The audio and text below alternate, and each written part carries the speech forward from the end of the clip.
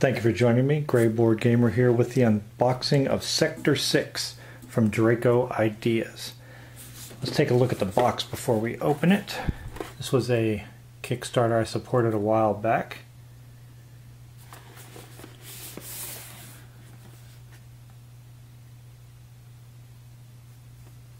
$10 minis included. Well, that's good.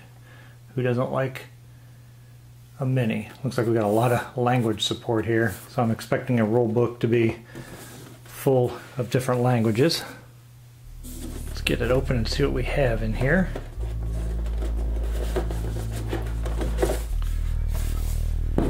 And we do have a pretty heavy instruction booklet or rule book. And I was correct, we have multiple languages supported. We'll just take a look through the English part first. See how many pages of rules we have. Looks like we have a lot of text. Maybe some examples of some of the minis. Well, that was quick. We're already into another language. Does that mean game setup, enter the maze, building? Wow. So maybe only a few pages of rules. Let me make sure. I'm going to keep going to make sure I don't have anything else in here. These all look like, yep, all their languages. So we only have a few pages of rules. So this probably will not be that complex, as you can see. Page 2, end game, 4, full game, 5. Yeah, we're only looking at 4 to 6 pages of rules. Nice.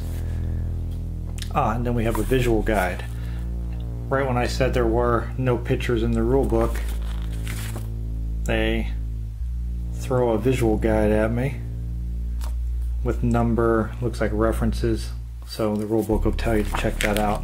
And that's fine. I don't mind that at all, giving me a reference book to check out for different instances and different moves.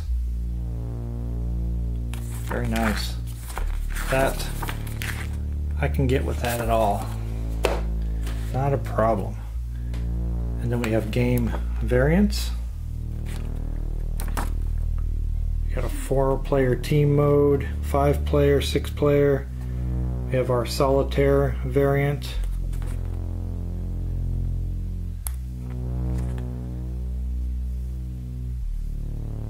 We have a campaign.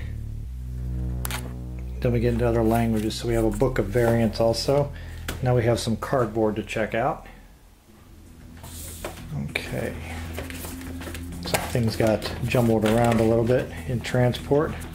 I got a piece trying to escape. So we have different colors, different pips or dots on them. 1 through 4 it looks like. Oh, let me go ahead and hit them with my thumb.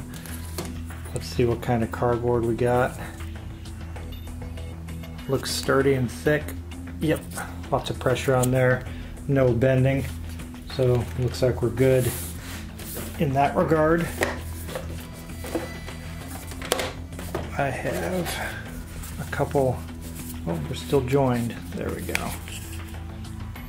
And these are the different areas in the game. Looks like different connectors.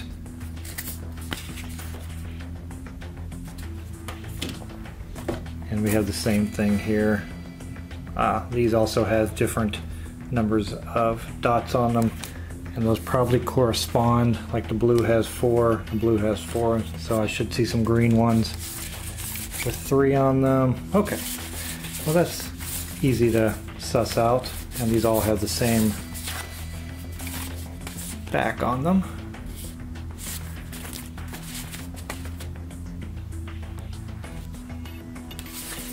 So does the red only have, well, I was expecting it to only have 1 exit, but it has multiples also.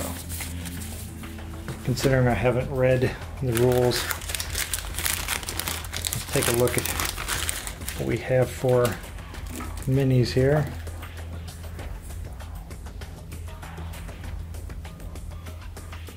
See the oxygen mask. tank on the back.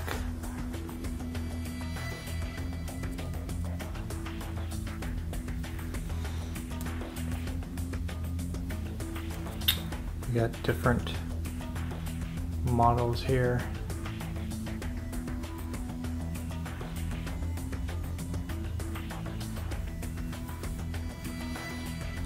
The arms seem pretty thin, easy to flex and bend. I don't know how much detail these really have on them.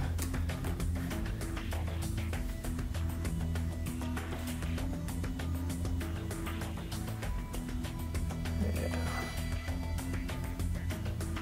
As long as they serve their purpose, they may not be what I can get into painting. I might be able to make these look pretty good. Maybe somebody besides me, since I'm not the greatest miniature painter.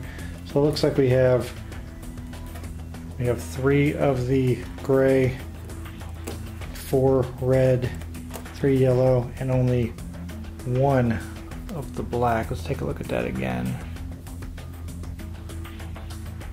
Wonder what the difference is. I'll find out the first time we play. And we have an insert here. And once we get to playing, it looks like it's angled, so maybe these hexagonal pieces will line up in here nice, the circular ones here, and maybe this is the area for the minis.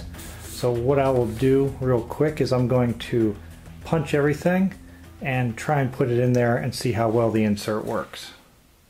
All of the hexagonal pieces fit with some room to spare, and a little bit of room to spare also with the round tokens. The minis seem to sit down in the tray nice. And the extra room will come in useful because the game also came with this additional material on the outside of it, which looks like we have 6 dots on those.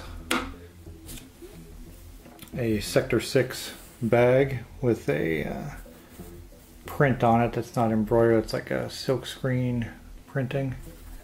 Little velvet bag. Not sure what it's for, and maybe it's a draw bag. Then I got 6 of these big things. I don't know what they're for. They're a thinner cardboard than what's in the other parts of the game, so I don't know what their application is. And then we have a couple more of these empty chambers, which there are some in the game already, and then the ones with 6 in them. So let me punch these items out and see if they fit in the box also. The additional material fit in there nicely, no problem. There's still a little bit more room here, although the round tokens are in there. That section's pretty full. Seems like there's plenty of room for my bag and these additional items that I don't know what they're for yet. See if my rule books will fit on top. So it looks like the insert that came with it is more than adequate, holding the base game and the additional material that came with it. I'm not sure if that additional material was supposed to be part of the base game and was just outside the box, or if that was Kickstarter exclusive or some other kind of material. But that is the unboxing of Sector 6 from Draco Ideas. Thank you for watching. If you have this game, please let me know how it plays, what you like or don't like about it, or your general thoughts just on what you see in the unboxing that I've just done. Always appreciate when comments are left, and I'll see you in my next video.